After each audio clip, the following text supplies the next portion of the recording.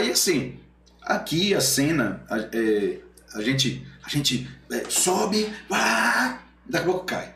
Aí sobe, cai. Porque aqui, infelizmente, a cultura da gente aqui ainda não é de humor, não é de comédia. O humor daqui a gente tá e talvez não seja limitado ao histriônico, tá ligado?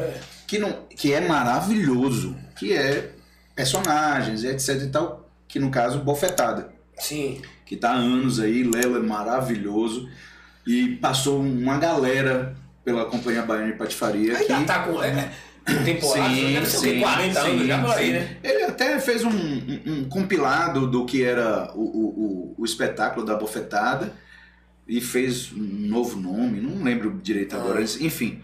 Mas Lelo é incrível e tem um know-how aqui dentro incrível e as pessoas estão acostumadas a isso.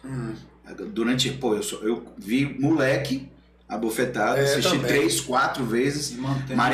Teatro Maria Bethânia, no Isba, no Teatro Castro Alves, eu vi tudo isso. Aí o que acontece? Mas o stand-up ainda é muito, inclusive, discriminado. Porque o humorista, eu acho engraçado isso pra caramba. Porque assim, eu não gosto de ir pra stand-up não. Porque a gente vai chegar lá, o cara vai esculambar com a gente. Mas paga R$80 pra ver Leandro Hassum, que é stand-up também. E o cara só falta cagar na cabeça da pessoa e ele é ótimo. Não entendo. Tá ligado? Aí assim.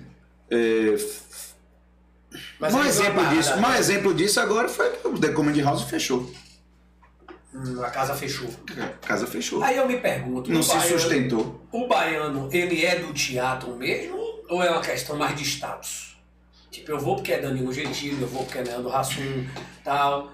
Já respondeu. E aí de fora, né? Tem esse status, é isso. Né? Então hoje...